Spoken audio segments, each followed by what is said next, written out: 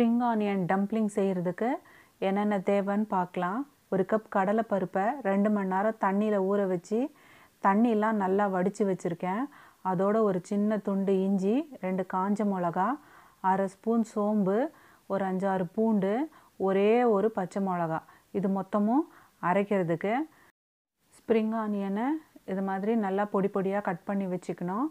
அதுக்கு தாளிக்கிறதுக்கு ஒரு 2 ஸ்பூன் எண்ணெய் இருந்தால் அதுவே போதுமானது.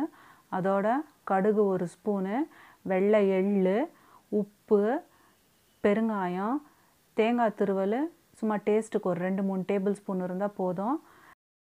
ஸ்ப்ரிங் ஆனியனோட வர வெங்காயத்தை இது மாதிரி பொடி பொடியாக கட் பண்ணி வச்சு ஒரு கடாயில் ஒரே ஒரு ஸ்பூன் எண்ணெய் போட்டுக்கினேன். அதில் இந்த பொடி பொடியாக கட் பண்ணி வச்சுருக்கிற ஸ்ப்ரிங் ஆனியனை போட்டு சும்மா லேசாக ஒரே ஒரு வதக்கு தான் வதக்கிக்கணும். ஏன் இதை மாதிரி வதக்கிக்கிறோன்னா அப்போ தான் இது நம்ம அரைச்சி வச்சுருக்கிற கடலை பருப்போடு நல்லா ஒன்றா பைண்ட் ஆகும். இல்லைனா பைண்ட் பண்ணுறதுக்கு ரொம்ப கஷ்டமாக இருக்கும். அதனால் அது மாதிரி ஒரே ஒரு வதக்கு மட்டும் வதக்கிக்கினா போதும். நம்ம ஊற வச்சதை இது மாதிரி மிக்சியில் போட்டு ரவை பதத்துக்கு அரைச்சிக்கிட்டால் போதும். அது எல்லாத்தையும் வதக்கி வச்சுருக்கிற ஸ்ப்ரிங் ஆனியனில் போட்டுக்கணும்.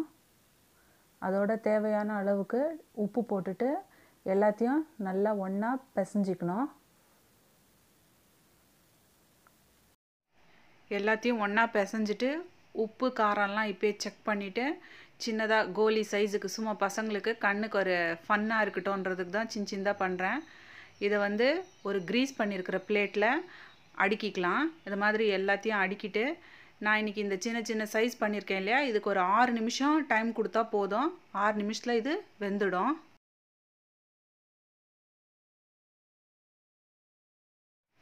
ஒரு ஸ்பூன் எண்ணெய் எடுத்திருக்கோம். எண்ணெய் நல்லா காஞ்ச உடனே அதில் கடுகு ஜீரகம் நல்லா பொரிஞ்சிட்ட உடனே பெருங்காயத்தை ஆட் பண்ணிக்கலாம்.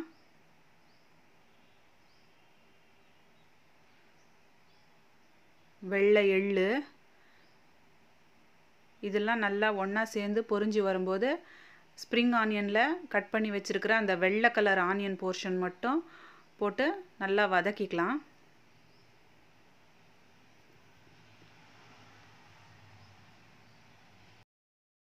கலரு பிரைட்டாக இருக்கட்டும் அப்படின்னு சும்மா ஒரு ஃபன்னுக்காக ஒரு 1/4 ஸ்பூன் மஞ்சத்தூள் ஆட் பண்ணிக்கிறேன். மஞ்சத்தூள் ஆப்ஷன் தான், வேணும்னா போட்டுக்கலாம், வேணான்னா விட்டுடலாம். இது ஒரு வதக்கிட்டு ஒரு 1/4 டம்ளர் தண்ணி, ரொம்ப வேண்டாம், 1/4 டம்ளர் தண்ணி இதோட ஆட் பண்ணிவிட்டு அந்த தண்ணி கொஞ்சம் நல்லா கொதிக்கிட்டோம். இப்போது இதோட அந்த டம்ப்ளிங்ஸை ஆட் பண்ணிக்கலாம். தேங்காய் துருவல் ஒரு 2-3 டேபிள் ஸ்பூனு, வேணும்னா போட்டுக்கோங்க, வேணான்னா விட்டுருங்க. டயபெட்டிஸ் இருக்கிறவங்களுக்கு தேங்காய் போடாமல் ஃபஸ்ட்டே எடுத்து கொடுத்துடுங்க. பசங்களுக்குன்னா தேங்காய் போட்டு கொடுங்க. ஒரு மிக்ஸ் கொடுத்துக்கலாம்.